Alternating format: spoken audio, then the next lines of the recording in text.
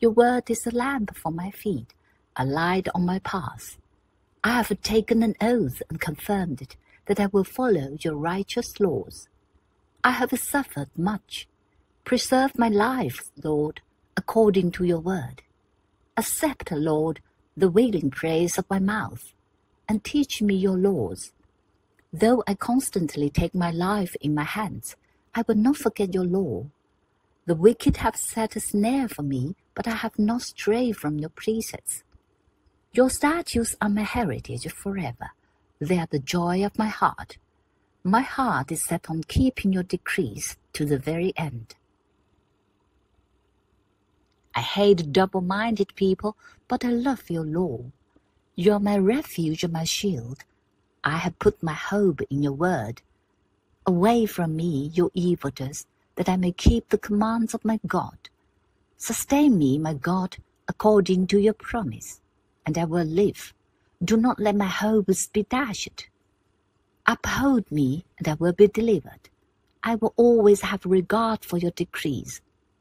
You reject all who stray from your decrees, for their delusions come to nothing.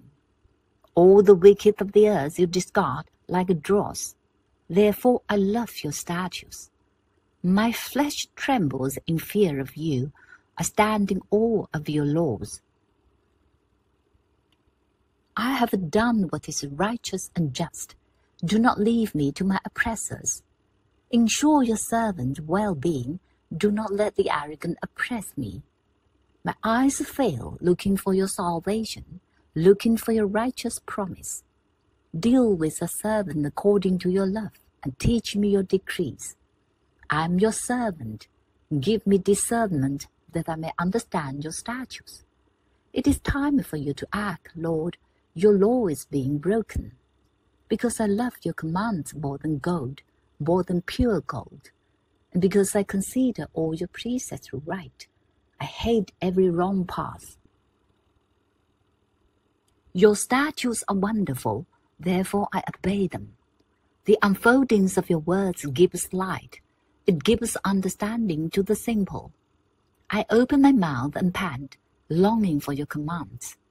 Turn to me and have mercy on me, as you always do to those who love your name. Direct my footsteps according to your word. Let no sin rule over me. Redeem me from human oppression, that I may obey your precepts. Make your face shine on your servant, and teach him your decrees. Streams of tears flow from my eyes, for your law is not obeyed.